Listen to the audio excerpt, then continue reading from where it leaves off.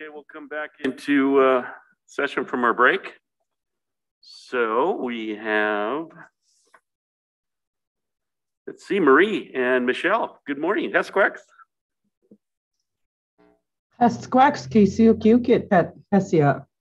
This morning, I would like to introduce Tribal Council to three of our conservators that we have been working with for Three Chiefs Cultural Center for the restoration of paintings and artifacts and photographs that were damaged in the fire of the People Center, September 2020. And I'm not sure what order we're going to go in, but I will go ahead and introduce Nancy Fonicello. She's the lead conservator, and she is from Ancient Artways Conservation LLC out of Wilsall, Montana. So, and they'll just go one after the other and give their presentations to you on the work that they have completed and are doing still for Three Chiefs. And then I will just be sitting on the side, just answering questions if I need to. So thank you for your time today. And Nancy, would you like to begin? Sure. Hi, everyone. Thanks for having us. I thought I would try a screen share of a PowerPoint presentation. So let me know if this works. This is kind of new to me. Let's see, try that one.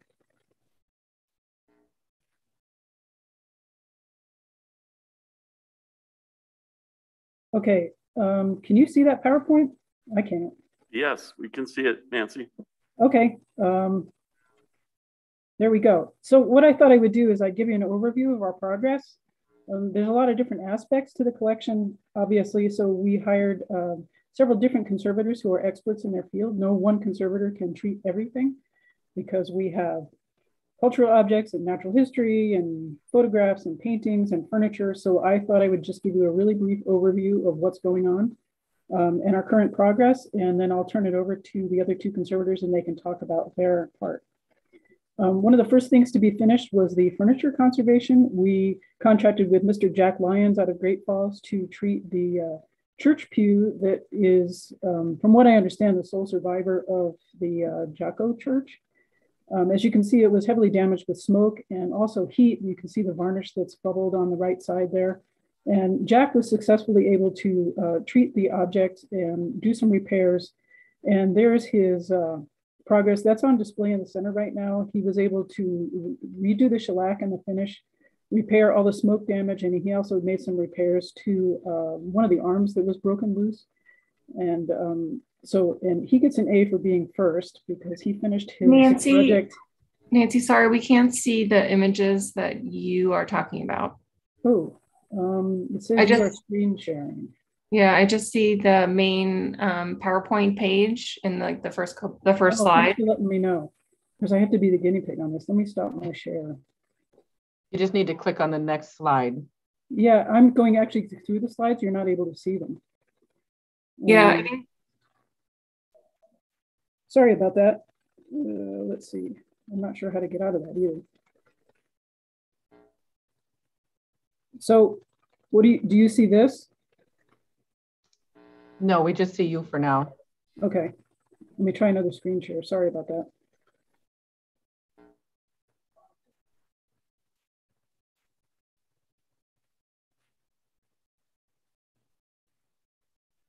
All right. Okay, now we're on the furniture conservation first slide. Okay, can you see the slides changing now? No. Yeah, I'm not sure what to do. I don't want to take up your time by with this technical stuff. So what I think I should probably do is just go through and most of these pictures are in my report that I've already submitted. So would that be the best way to proceed so as we don't waste anyone's time? Yeah, Nancy, you can go ahead and proceed with your report and then we'll make sure council has a complete copy of each report. Okay, yeah, sorry about that. I'm not sure what else to do. So I had some great pictures for you, but anyway, so the furniture conservation was done first and my part of the project was the cultural objects. When there was about 200 objects recovered from the fire, about 140 of them we decided use conservation treatment, and 100 of those needed professional conservation treatment in my lab. And that's what I started working with.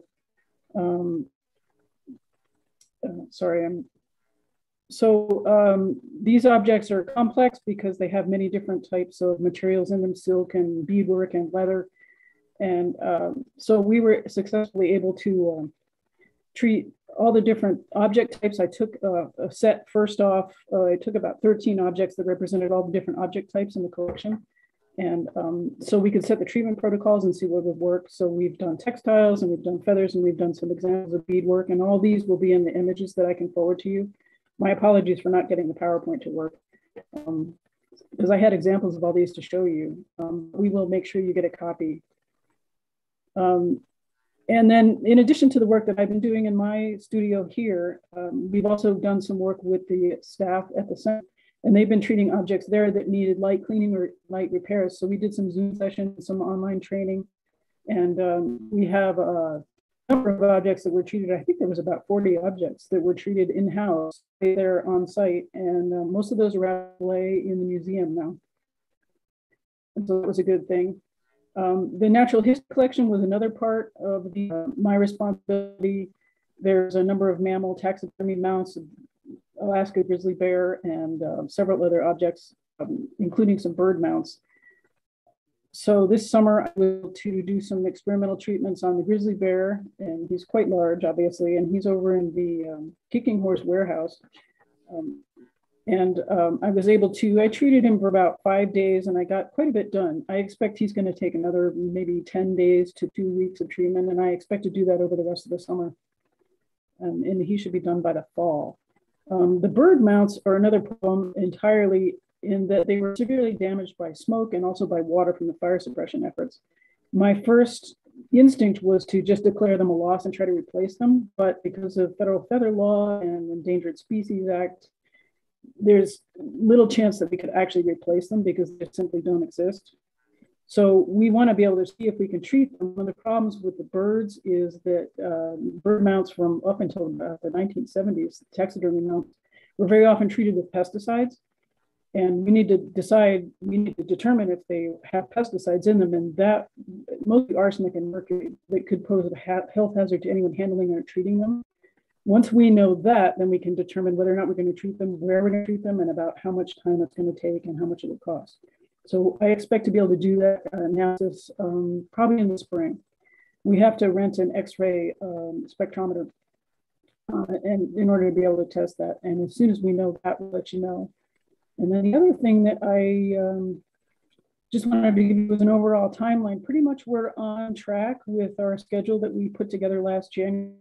The paintings are finished, thanks to Joe, and the furniture is finished. My work is in progress. The cultural objects to be done probably by the end of the year, into the spring, maybe for some of the more difficult ones. The taxidermy mounts should be done by the end of the year. And the bird mounts is, the jury's still out on that. And as soon as we know what the status of the pesticides are, we'll let you know. In terms of the big picture, the way forward, what we're really looking at is the real need to have a storage area, a secure storage area that will have enough space so that as we're bringing objects back for treatment, we have adequate space to store them. Right now we have storage space pretty limited at 9 pipes, and they're very gracious to give us the space. But we really need more space. The stuff's coming back, they'll be in their own boxes and stuff. So that's what I had. Again, my apologies for not getting the PowerPoint to work, but I will make sure everyone gets a copy. And I'll turn it over to whoever wants to speak next. Thank you very much.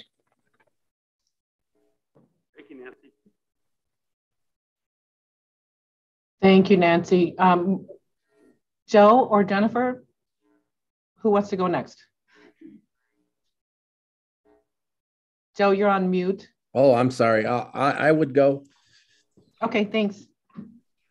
Well, good morning, Chairman McDonald and council members. My name's Joe Bruscia.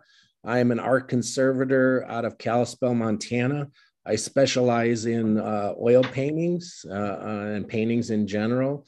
And I was contacted by Nancy to do this project. And I'm going to switch over to my PowerPoint, show my desktop so we can go through some stuff. I was able to finish up all the paintings, and I'd like to share with you this morning how those turned out. So it's my first time doing Zoom, so bear with me, but I think we can do it here, and we're gonna click over.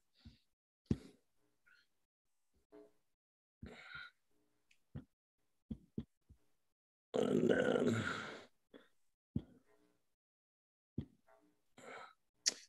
all right, so I'm just gonna start going through a few of these.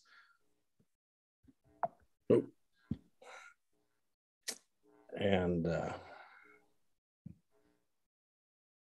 I originally came and picked up 9 paintings to take to my studio to test and see the amount of damage and what we would be able to restore and help with this project. The first 4 I'd like to go through, they were all the same size. It's the portraits, and they were all 24 by 30s. And they were hanging on the rotunda up top.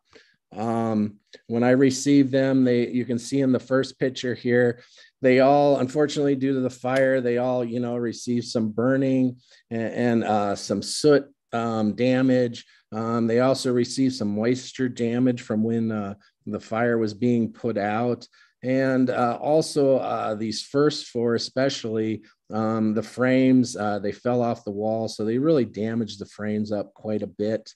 To the left here, you just see an after. This is, we did decide to go with some new custom built frames for the pieces and stuff. But let me show you a little process. This is the next slide here.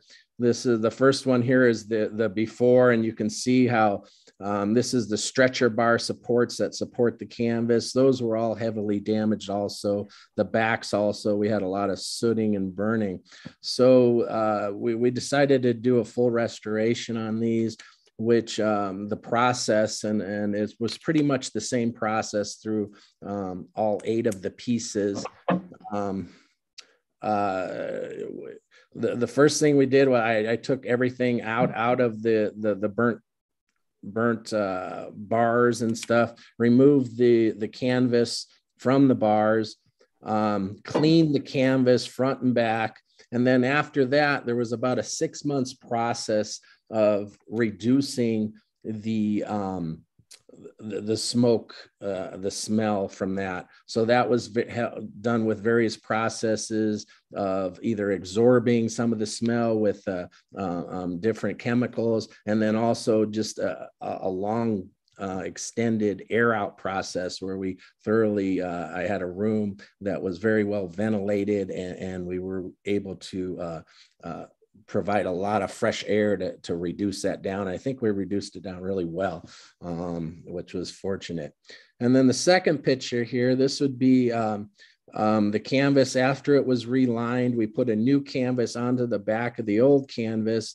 That helps in the longevity of the canvas with some of the water damage. What can occur later, years from down the road, you could loosen up some paint and have some cracking. So we felt like in order to put it on new bars and also to have the longevity of the piece, that we would reline these pieces.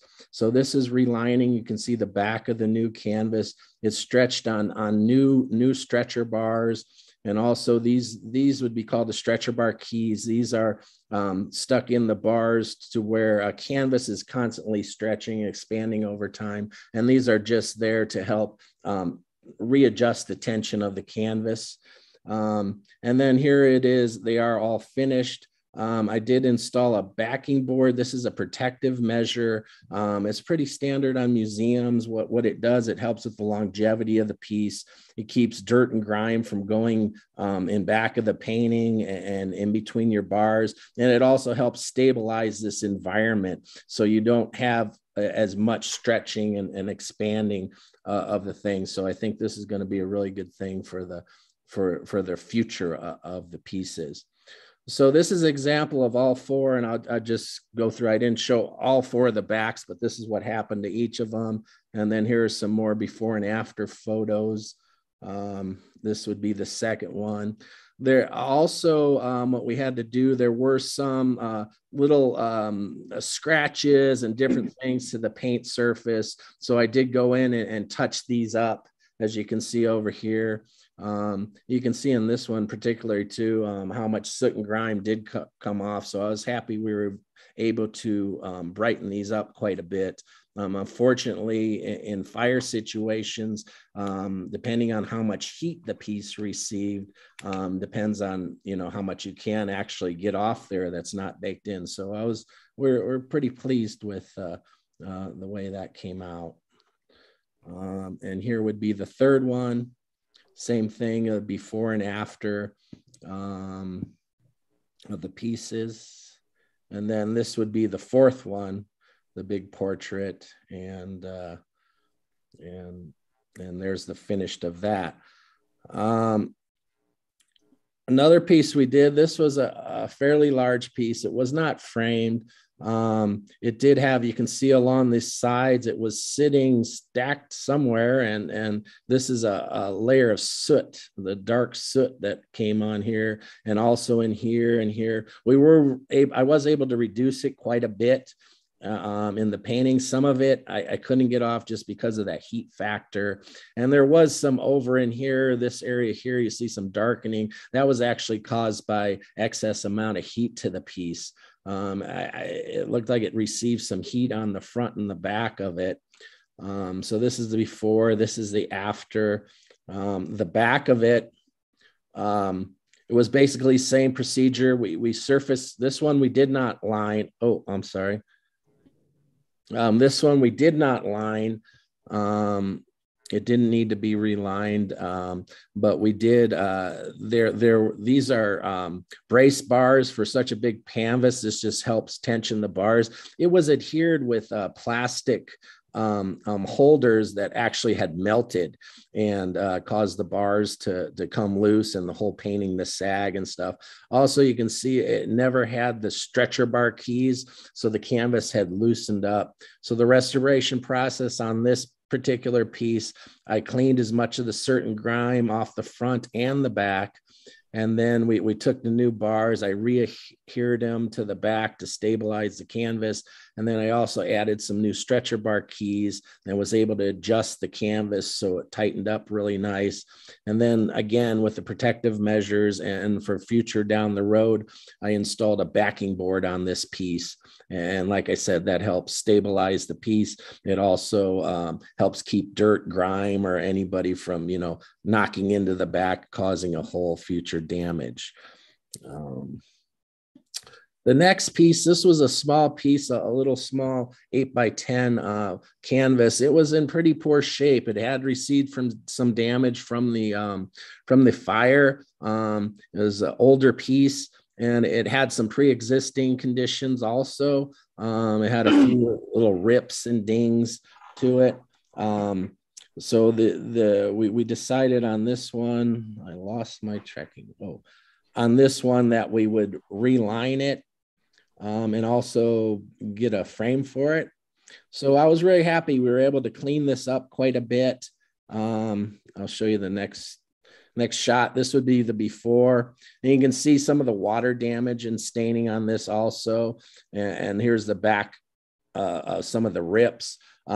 The lining on this one actually, you know, helps stabilize these rips so they can't get any further. And then we will stabilize the paint with any future damage that some of this water damage could have caused.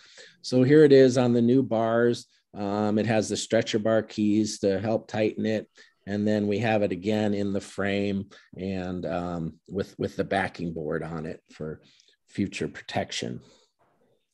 But yeah, I was very pleased with this one. It really cleaned up really nice. We were able to get a lot of dirt and grime off there. It was kind of interesting. There was a signature in here that was of the piece, but it was also, there was another signature up in here that we really couldn't see. And that was a signature of the actual artist that did the piece. So you can see it over in the clean. So that was kind of neat to discover that was still in there.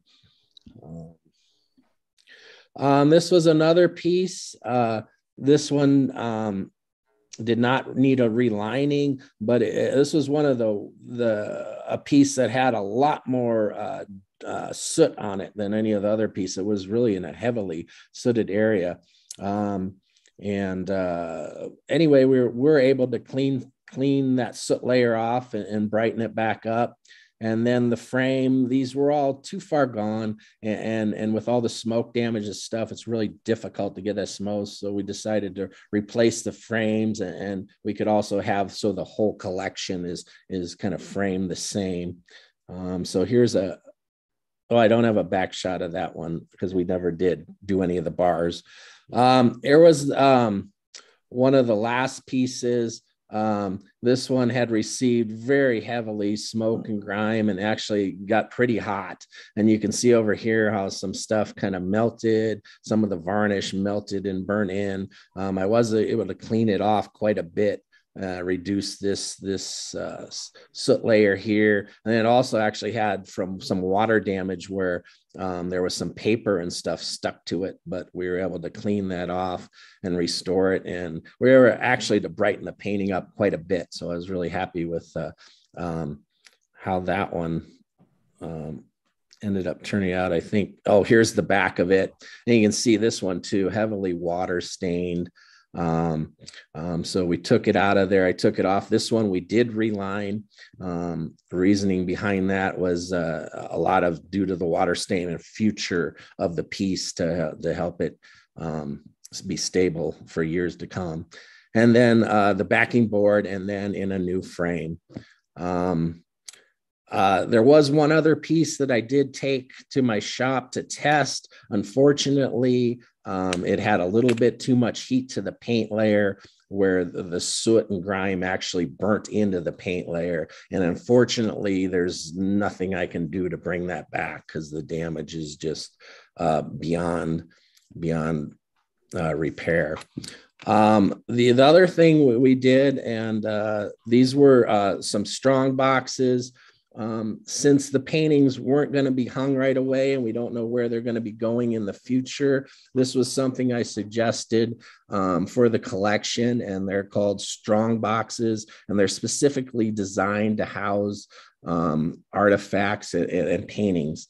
They're puncture resistant, and so these will be very good to store your paintings in until you get them hung in their new locations, or even down the road. Let's say you need to paint a wall or something. These are great places to put your paintings just to make sure they're safe when they're moved or anything else. So I think this really adds a lot to the collection.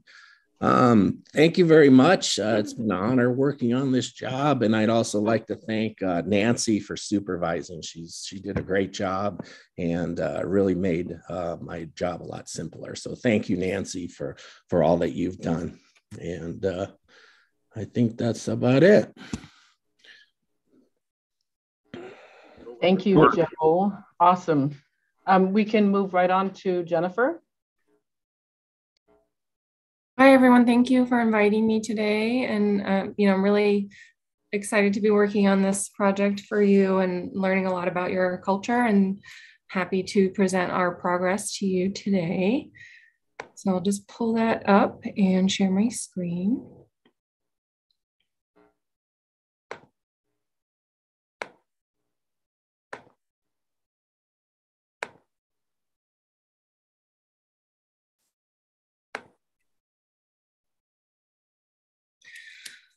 So my name is Jennifer McGlinchey Sexton. I'm a photo conservator based in Colorado Springs, Colorado. And believe it or not, that's the closest photo conservator to you guys.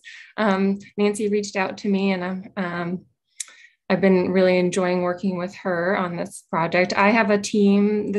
For me, this is one of the largest projects I've ever worked on, so I couldn't do it without my team. So I have a conservation technician and a photographer who's helping me with the digitizing, both also based here in Colorado.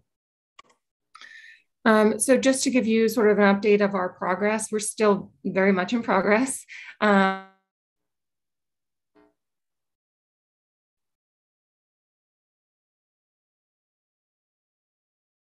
Center to pick up and bring back to my studio. I think that was an undercount because so far we've cataloged more than 2,200, which have been cataloged and photographed. And so one of the things that we're doing as part of our process, but also to help with when the items go back to the museum and help give Marie all the data that we have, is creating this custom database to keep track of the items, their numbers, their photographs, and the treatment they received from us. And so there was a large collection of negatives that we've been working to digitize and scan. So more than 1,600 of those have already been done, but there are quite a few left. We have completed more than 145 individual treatments of photographs. There are many more of that in progress. In the beginning, I set it up in 3 phases. So our first phase was dealing with things that were still wet. Marie had found some negatives that were still frozen that we defrosted and treated. Things that had mold. Mold can grow anytime things get wet and they're in the right environment. And so obviously a result of the fire, mold is a secondary issue. And then things that had other unstable things in my conservation opinion, which would be tape or like tears or broken glass, for example. And so that phase has been completed, and at least 90 of those items were returned to 3-2 Cultural Center this summer. And we're sort of well into phase 2, but we haven't reached phase 3 yet. An important part for me was incorporating training for the 3-2 Cultural Center staff, like Nancy was mentioning, so that things can be done in-house. So just an example of digitizing the negatives, some of them, were salvaged from the fire. So when I got them, they were kind of, in this sort of chaotic arrangement.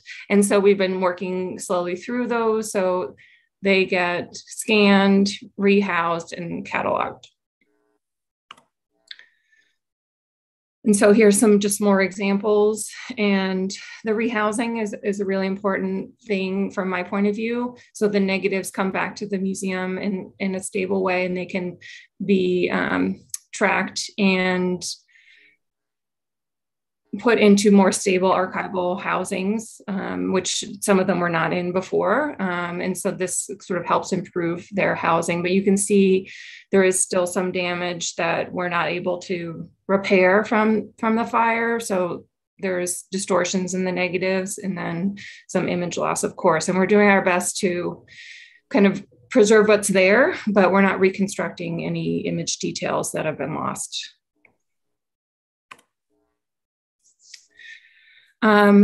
When I first came to pick up the photographs, one of the things we looked at were these group of elder photographs that weren't really, the photographs weren't damaged, but the framing was. And so this is what, and I photographed them, I think this was out of Kicking Horse. And so when I came back to Montana this summer, I worked with Jerry to help, and Nancy, thank you, Nancy, for helping too. Basically, we matted and framed all of these photographs. So taking them out, well, Jerry had already taken them out of the old frames. And then the idea was that we could reduce sort of the smell and some of the damage that was happening by actually just removing the frames and the matting material. So they all got new archival matting materials and UV filtering glazing. Nancy and Jerry did try to restore these frames by cleaning the soot off, but unfortunately they were just too badly damaged. So the next phase will be getting new frames. Here's Jerry holding one of the ones that we reframed with a cleaned frame, but it's very, the frame really should be replaced. But for the interim, we did reframe 3 photographs so they could be hung back in the museum. And then as far as the treatments go, a lot of what Nancy and Joe have mentioned is very similar to what we do and our goals. So we're trying to deal with soot that's been deposited on items, and then obviously trying to minimize the smell. This example is a photograph that's stuck to glass. And so early on, Marie and I had some discussions about what to do with this kind of problem. From a conservation point of view, it's usually not very successful to remove them from the glass. And so we decided early on that the goal would be to clean the glass so that the image could be photographed to preserve the image itself. And so that's an example here where just the glass is being cleaned, but the photograph is actually still stuck to the glass. So it'll come back to you that way with this, like maybe a more robust housing so that the glass doesn't break, because the glass does break often. And so I found quite a few examples of this specific image so far in the collection. So the one on the left, that is a later print, and this one's completely stuck to the glass as well, but this glass is then broken. So it's sort of another level of complexity to have that in the collection. And so, ultimately Marie will have to decide, how that's dealt with, but we're preserving sort of the image as it is. And it's interesting to me to see this photograph itself repeated many times in the collection. And I think both this example and the one I showed you before are much later prints. And we found a rolled photograph that I think is closer to the original date, that is in much better condition.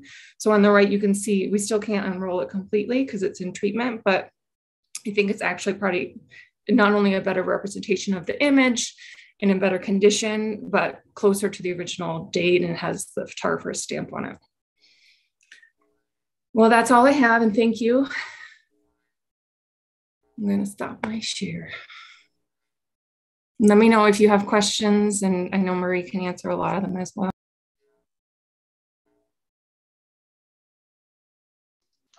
Thank you so much, all of you guys, for your presentation.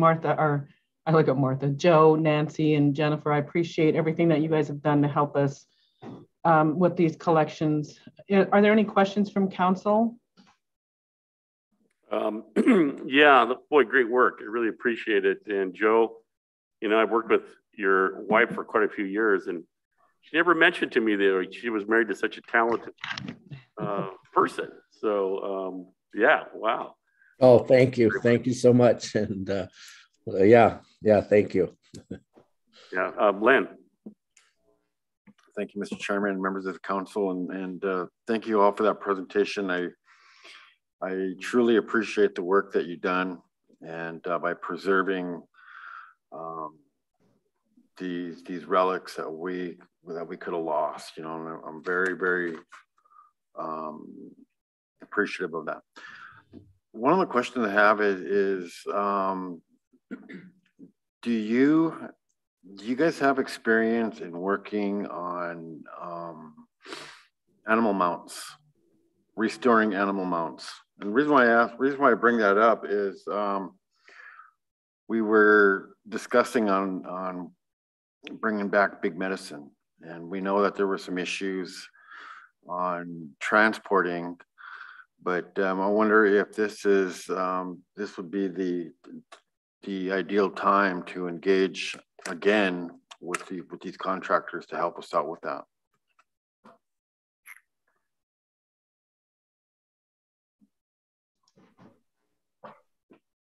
If I might speak, I have something to offer. I have done some work for Montana Historical Society, and they asked me about Big Medicine, and I haven't seen him. He's the white buffalo that's on display there. So they did ask me about that. And but I didn't want to be involved directly with the project unless, because I'm under contract with you folks, unless I want to be sure there's no conflict of interest. It was simply a scientific assessment of the taxidermy mounts. So I have some experience with that. They also have a taxidermist that could evaluate the mount. He's quite old, and I forget when he was mounted, 1939 or something like that. So there was some concern about moving him, but so that's, I know a little bit about it, but if I can help in any way and just provide some input, completely scientific, he can be moved, he can't be moved. Here's why. One of the big concerns, I think, as a conservator is where he would be put on display. We would need some kind of climate control to make sure that he's preserved. So I don't know what your plans are for where he would be displayed. That would be one of the big concerns that as a conservator we would have. So anyway, that's what I wanted to offer. If I can help in any way, I'd be happy to. Thank you, Nancy. Actually, your name came up before when we were talking about bringing Big Medicine back. But that will be one of the considerations, is that we want to build the facility for him to come back. And that would be one of our eloquent arguments to bring him home, was that we would have a better facility for him to be displayed, that our tribal nations could look at him and visitors could see him. Martin. Thank you, Mr. Chair, Michelle and Marie and everyone else. Yeah, this is amazing to watch this transformation from, you know, being inside there that day after.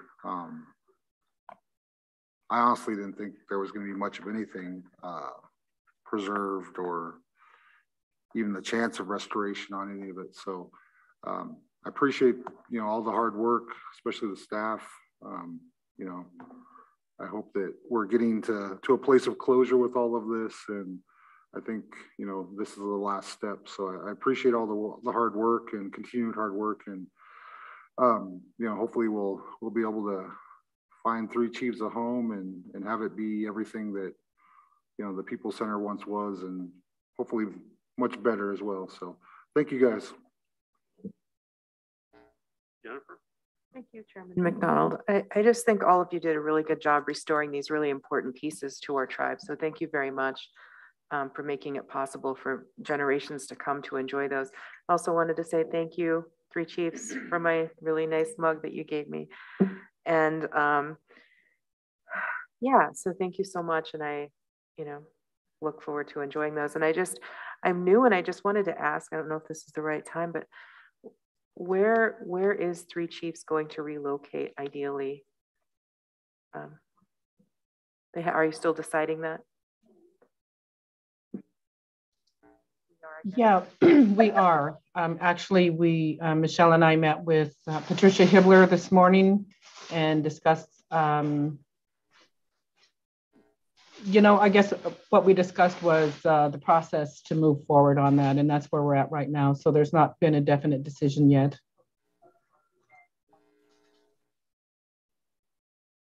Thank you for the presentation. That's beautiful work. I can't imagine the detail and countless hours you had to spend on this, but your craft, your artistry is very appreciative for keeping our keepsakes available to us. So thank you for the presentation.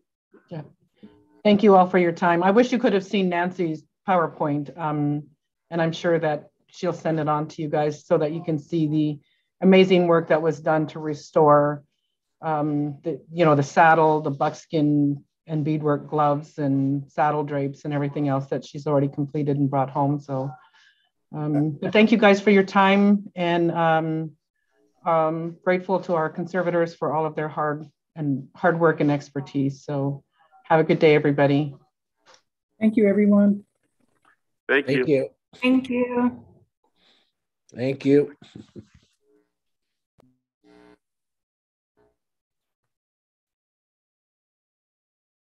Okay, we will now move on to our next agenda item, which is Legal Department. Dan.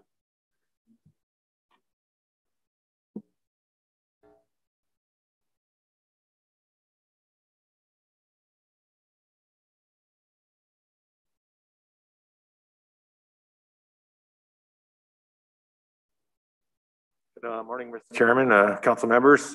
Yeah, great presentation there just ahead of us here. Looks like they did some wonderful work, so definitely encouraged by that. So we do have a number of updates for the council today. Our first two will be in open session.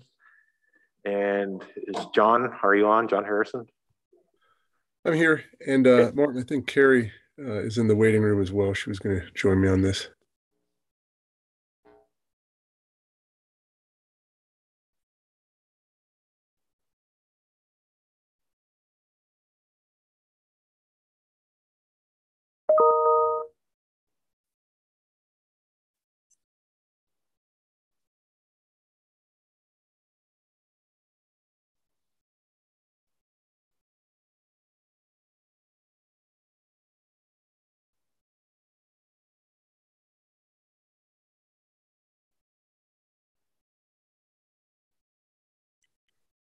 Cool. There's Carrie. So good morning, Council. And I also have to appreciate Jen for squeezing me in on a couple things. We got a time-sensitive comment letter that we wanted to get. So Carrie developed a very good letter. It regards the Northern Continental Divide ecosystem grizzly bears and the proposed ARM, Administrative Rules of Montana, ARM change to deal with or prepare for a possible delisting. You know that the state has a request to delist the grizzly bear, and this would be something that was facilitate state management. This ARM change, the Fish and Wildlife Commission will be taking it up.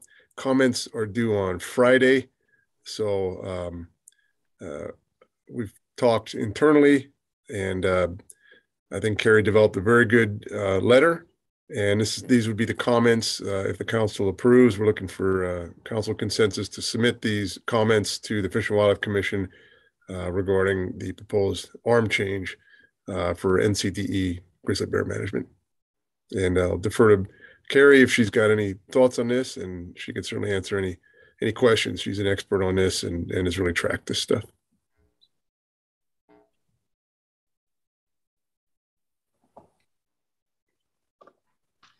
Thanks, John. Yeah, I guess kind of just a brief overview of what the ARM rule is. So the conservation strategy, which was kind of updated and amended in 2019, I believe, is sort of a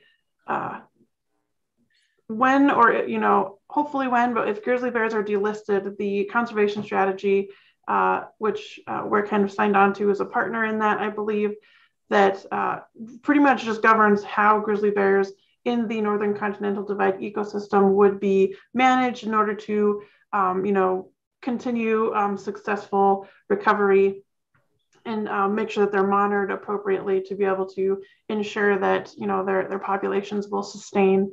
And so this ARMS rule here was essentially a legal document that took the conservation strategy and made it a regulatory document or a regulatory plan. And so the ARMS rule, I'm not sure when it was initially kind of created, but these proposed changes are not changing anything specific from the original conservation strategy that was agreed upon.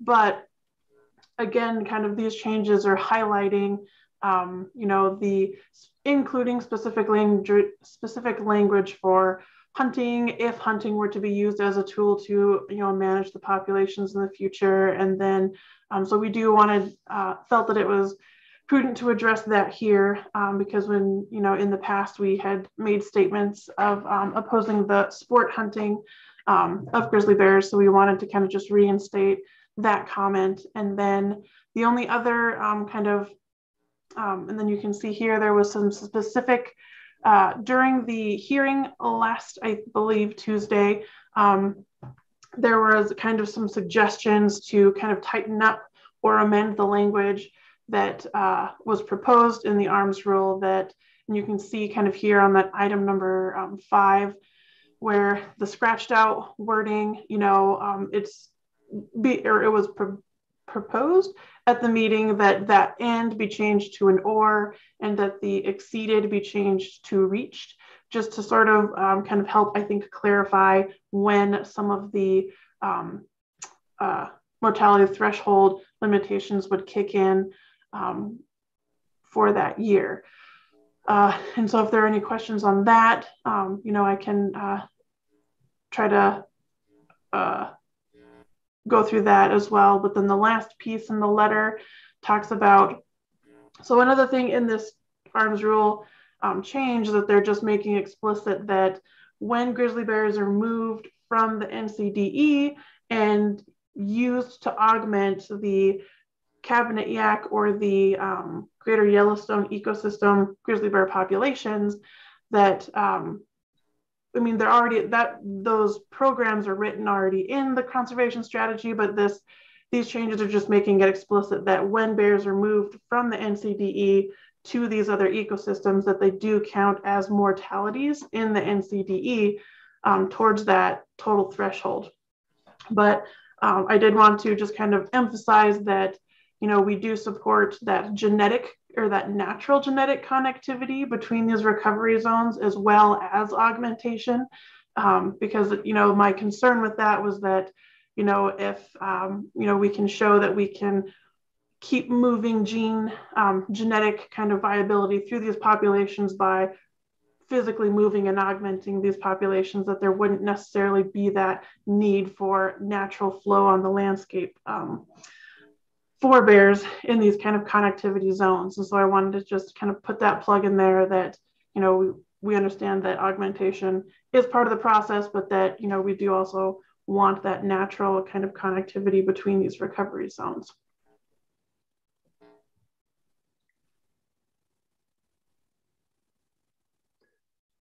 Well, thanks, Carrie.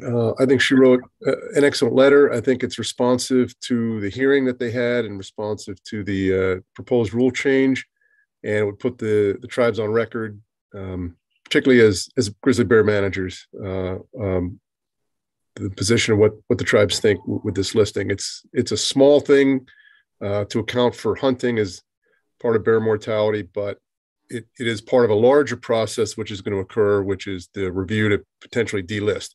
As the council's aware, they did this with the greater Yellowstone population. Ultimately, the tribes submitted a position that it was biologically warranted, but opposed delisting because it allowed for sport hunting of grizzly bears. That could be where we go here. It would be up to Carrie and the other experts about whether it's biologically warranted, but this is part of a larger process. So for now, it's advisable to submit some comments, and Carrie put together a great sheet here, and so we're looking for a consensus to submit this. It's due on Friday. Thank you, John and Carrie. Martin. I was going to make a motion, but I think we're just going to do it by consensus, so I'll hold off on that. Is it the consensus of the council to proceed with the letter? It looks like we have full consensus. I applaud you on making sure that we have this opportunity to voice comments whenever possible. It just makes our record clearer. We can fall back on it. Really appreciate it. You know, for council, one of the things that was changed under this administration is that grizzly bears can be taken if they're threatening your property or person anytime now. So, and the word threatening was never defined really. And so what you have before you today is in some regards on private property, open season on grizzly bears. So with that in consideration, along with anything else they introduce sport hunting, we have dramatic effects on wildlife. The other thing is that the other expanded opportunities they did for taking of wolves and other delisted type of a species, there's added conflict and depredation on grizzly bears with that action too. So the grizzly bears are going to be taking hits or looking at taking hits in a lot of different regards. So with that, a letter like this is very important. So Anita. I just had a quick comment, and maybe Carrie can help us along with this, but a couple of years ago at our Intertribal Ag Conference up in Polson, we had some Blackfeet tribal members that were there, and they were talking then about delisting. And of course, different places have different issues. You know, I don't think we have half as much problems as they have with the grizzly bear. They talked then about having 3 strikes and you're out, but you know, their plea was how much are they destroying before that 3rd time, and are you getting the right bear? But you know, they definitely had a lot different opinion than what we would have here.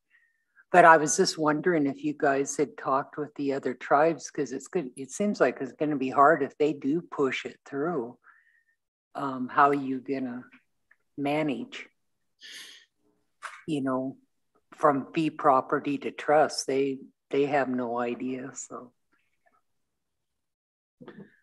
yeah, and good question. I mean, there's a lot of the issues are driven by people that haven't had bear restored to their property, and so their conflicts are not used to. So one of the advantages of our reservation is that we've been managing and living with bears since forever. And so we've had this cohabitation ability to live with bears better. And so when the bears expand their habitat into, you know, beyond the Rocky Mountain front and out into central Montana, then we end up with a lot of new conflict. People just don't know how to you know, operate their farming and ranching in lesser conflict with the grizzly bears on the landscape. So a lot of it's just really a lot of educational information that can behoove everybody in bear management. So, but there's a lot of tools in the tool bag for administrators and managers like Carrie to be able to deal with conflict and work with landowners, and that's what they always strive for first. Yeah, Anita. I was just going to say also down in Moise, and I certainly don't agree with it, but somehow I believe the sows were killed. They had cubs, and 2 of them ended up getting destroyed, 2 or 3, and the others went to a zoo. It was in the paper here a couple months ago about the bear. But, you know, they didn't come back this year, and they come down there and they get in that corn, you know, before it's harvested, you know, so it's a nice little feast. But however, 2 of them were found dead, but I did not see them this year at all down there. So thank you for that information. Any other discussions for Carrie or John on this topic? We will, I'll sign the letter and we'll get it out. Thank you. Great, and I can work with Jen to get it out. I can upload it to the commission portal if Jen doesn't, or Abby doesn't mind getting it, you know, formatted and signed, and just give me a PDF, and I'll copy Carrie in as well, and we'll get those comments in this week, and then we'll be on the record. So I appreciate Carrie's awesome work too, because she's had to scramble a bit to, you know, get this done. But thanks, council. Appreciate it. Thank you guys very much for your time. Okay, thanks, John. Carrie. Next, Mr. Chairman and Council, we have Mary with a request for a letter of support from Montana Trout Unlimited. Mary? Yes, good morning, Tribal Council, and I'm going to share my screen here. I was receiving some last-minute comments on this letter, and so it was not included in your packet. So what this is, what I'm requesting is Tribal Council approval to submit this letter to Montana Trout Unlimited. This is a letter of support for Montana Trout Unlimited's application for EPA Columbia River Basin Restoration Funding Assistance. This application is directly related to the tribe's work around the Smurfit site and Superfund issues in the Clark Fork River. The applicant would be MTU. They have been working with the tribes, Fish, Wildlife, and Montana Fish, Wildlife, and Parks, and the Montana Natural Resources Damages Program, who are all trustees to the Smurfit site, on developing their proposal. And what they want to do is monitor fish, update the fish consumption advisory that's in place for the Clark Fork River, and then undertake an education and outreach campaign to educate the public about what the risks, what the toxins are that are appearing in fish tissue and what the human health risks are. So again, I highlighted a few key points here since you haven't had an opportunity to read the letter. But again, the tribes are a federally recognized natural resources trustee. And so again, this is part of our larger work around the Smurfit site and the other Superfund sites on the Clark Fork River. So the issue is that the, this letter focuses on the fish consumption advisory because one of the issues that we've been engaging with EPA about on the Smurfit site is the risk to tribal, what we call tribal subsistence fishers from consuming fish taken from the Clark Fork River that are contaminated with dioxins, furans, and PCBs, potentially being released from the Smurfit site. And so the point we've been trying to make with EPA is that the fish consumption advisory that the state has put in place in response to that issue is geared more to a recreational fisher. It doesn't take into consideration, the uniqueness of tribal subsistence dietary practices that often include consumption of the whole fish. The state's fish consumption guidelines only look at consumption of a fillet. And they also don't consider cumulative exposures from contaminated sediments, water, or soil. So potentially those fish consumption advisories are not truly representative of the human health risk. So part of this proposal would collect additional fish tissue samples to better understand where the toxins are coming from and how they're accumulating in fish tissue, and then use that data to update and better refine the fish consumption advisory. It doesn't necessarily mean the advisory would be lessened. It could very well go up into a more stringent recommendation. So part of the, one of the issues that EPA looks at when considering these applications is from the environmental justice perspective. And particularly what the point we want to make here is that tribal populations are disproportionately affected due to their unique environmental exposures, both from greater fish consumption rates and dietary practices. The other point we want to make is that this project, should it be funded, would build upon work that the tribes are doing on this issue in the Clark Fork River related to the Smurfit site and the Upper Clark Fork River Superfund sites, but also on Flathead Lake, where the UN Biological Station and the Tribal Fisheries Program partnered on an application that looked at, among other things, tribal members who are patrons of fish pantries that receive lake trout that are culled from Flathead Lake. What is looking at what their potential risk might be to exposure from methyl mercury that is in Flathead Lake. And particularly for women of childbearing age, nursing mothers, and children. These are all very high risk demographic groups. So in addition to the CSKT tribal member population, I looked at the 2020 decennial census, and there's a large Native American and Alaska Native population in Montana, approximately almost 8,000 on the Flathead Reservation and 3,300 in Missoula, in the Missoula area.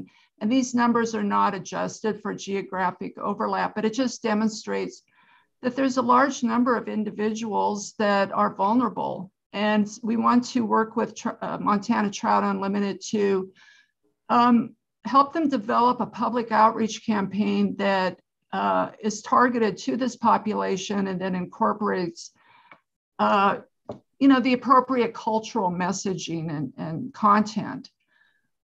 The other part of the Trout Unlimited's proposal is that they want to partner with the tribes on implementing the plan. And the point I wanted to make here is that in addition to the STEM expertise, science, technology, engineering, and math, that the tribes would bring a wealth of traditional ecological knowledge about the Clark Fork Basin to this effort. And we I really like to stress that as an approach and a knowledge base that needs to be included in more of these studies.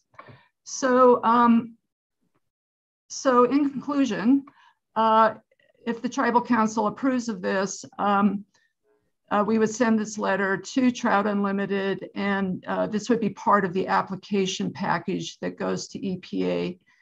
And a lot of this is to, the way I wrote the letter, is to also just remind EPA of these issues that we're engaging with them about, and also to inform Trout Unlimited, because we have not worked with them on a project like this before. And so this would just be a way to, bring the tribe's issues to their attention right from the beginning.